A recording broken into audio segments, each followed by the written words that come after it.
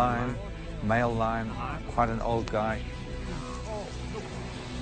The buffaloes were moving in on him, and they were using their bosses, and they were actually ramming him on the ground and with their horns, and they were shoving him like this, and it was an incredible sight.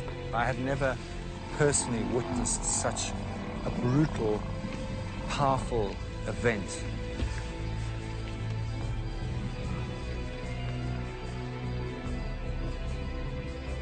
For the lion, sickness and injury are a death sentence. And I just remember thinking at the time, this is very surreal. I cannot believe this.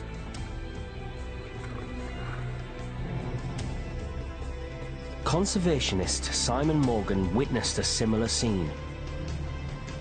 We were sitting watching quite a large herd of buffalo moving across, just grazing. And then we spotted a small lion on the other side of the herd, just crouched away, sitting there. The herd surrounds the young lioness, who tries to escape up a tree. But she's ill, making her an easy target.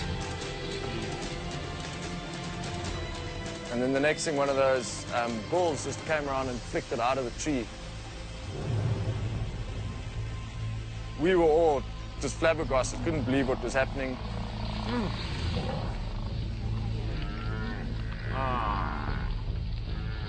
Cape buffalo aren't usually aggressive unless they're wounded or threatened. Even at the end of it, when the animal was clearly dead, they were still coming up to it and goring it and kicking it around. For these buffalo, it's their time to get back a little.